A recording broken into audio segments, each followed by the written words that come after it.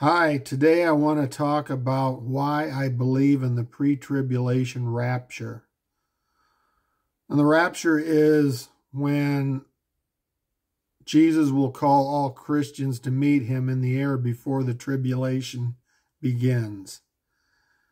The Antichrist is then revealed at the beginning of that time, and Christ will return 7 years after that after the Great Tribulation. And you will not want to be here for that. I believe in the pre-tribulation rapture. It fits Scripture the best of any of the views, including those who hold there is no rapture. And I'll tell you why. Scripture teaches that God's people will avoid wrath. Not tribulation, but wrath. God's people will avoid the great tribulation. Those who are in Christ now will avoid the great tribulation. And they will avoid God's wrath. Those who are not in Christ will not avoid God's wrath. So look in one reference. I'll give you some references. You can stop the video and look them up when you want. 1 Thessalonians chapter 1, verse 10, chapter 5, verse 9. Another instance of this proof is, and God will wait for his Son from heaven, who he raised from the dead, Jesus, who delivers us from the wrath to come. Well, that's 1 Thessalonians 1:10.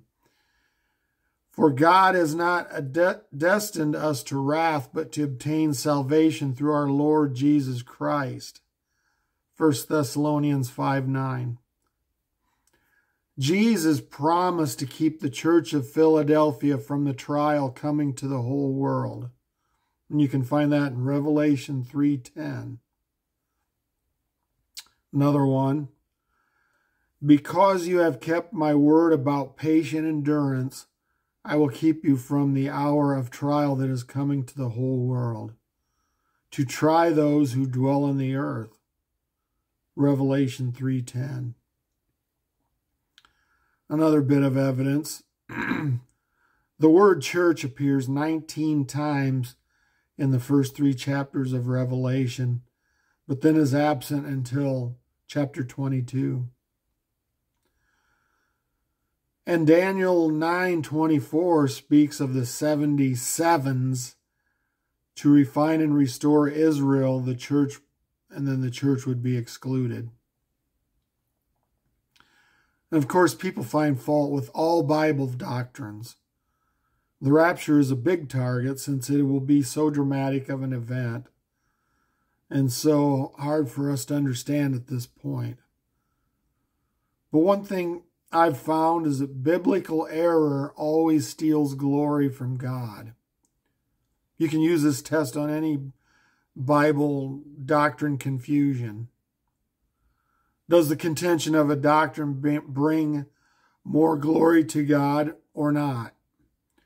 Is God more glorified if he leaves all Christians to rot in the great tribulation and face his wrath?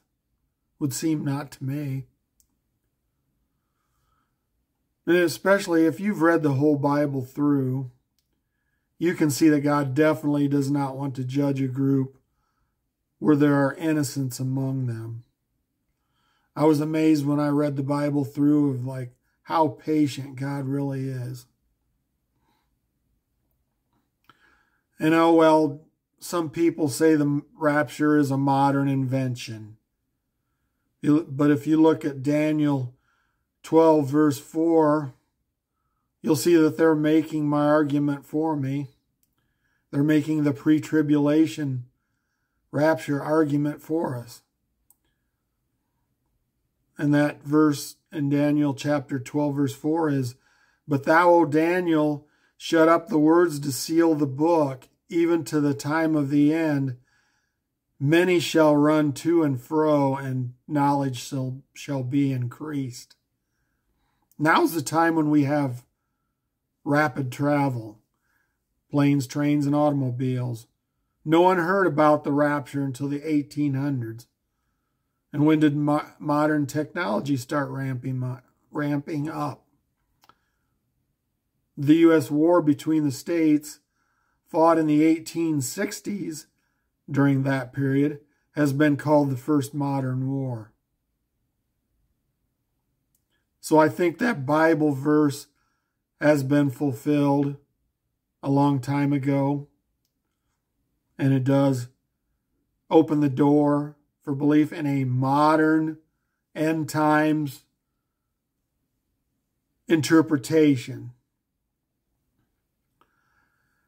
People say it is in the Word that Christians will be around to the end, so that disproves the rapture. No, it doesn't. We pre-tribulation rapture adherents agree that Christians will be around to the end. And that is because those who miss the rapture still have a chance to refuse the mark of the beast, refuse the Antichrist, and repent and become a Christian. Not something I'd recommend, but you have to do it to save your soul if you're around in that time. Scripture tells me the rapture is going to be very, very soon. All the signs of the Bible are being fulfilled. Look soon for Damascus to be destroyed.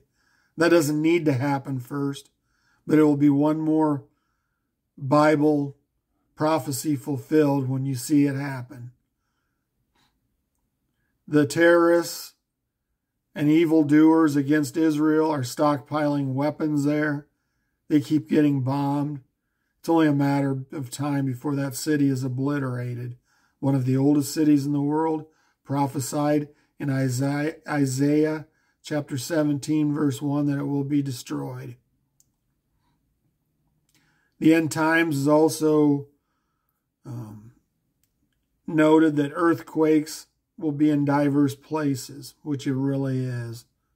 Every day, dozens and dozens of earthquakes are happening. Wars and rumors of wars. That's going on now. Every continent almost has some imminent threatening war going to happen. The difference is now there's enough weapons of mass destruction to eliminate a large percentage of the people in the globe. Now there's preparations have been made for total control over people through technology. There's rampant crime everywhere. It's not being controlled. And there's people calling good evil and evil good. That was mentioned in the Bible, and the end times would be like that. No time have we seen that more than now. You're rewarded if you do wrong.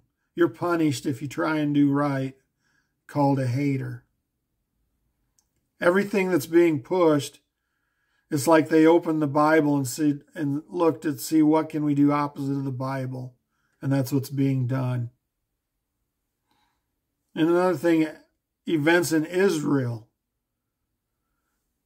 is the wars going on there, the threats to them. Israel is never going to be defeated completely. Never. Even such thing as the third temple being readied, the red heifers that are available now for sacrifice there, the perfect red heifers weren't available until now. It's been thousands of years they've tried to raise them, and then somebody in Texas raised them and sent them over there. One thing, you may not believe in any of this, you may not believe in the rapture, but one thing you must believe in is Jesus Christ. You must be born again. If you've not given your life to Jesus and trusted Him alone for salvation, you're not a true Christian. Your soul is in jeopardy. We are not good enough to go to heaven on our own merit. Heaven is a perfect place with God in it, and He expects everything to be perfect. We are not perfect. Even the very what we would consider the very best people. A lot of people that are better than me, better than a lot of Christians, are not Christians because they're not saved as God has demanded in the Bible to get to heaven. You must check this out. You must look it up because Jesus is real. The Bible's real. Heaven and hell are real. You must check it out. Only Jesus can save. Believe on Jesus Christ and do his will. No one who ever does this ever regrets it.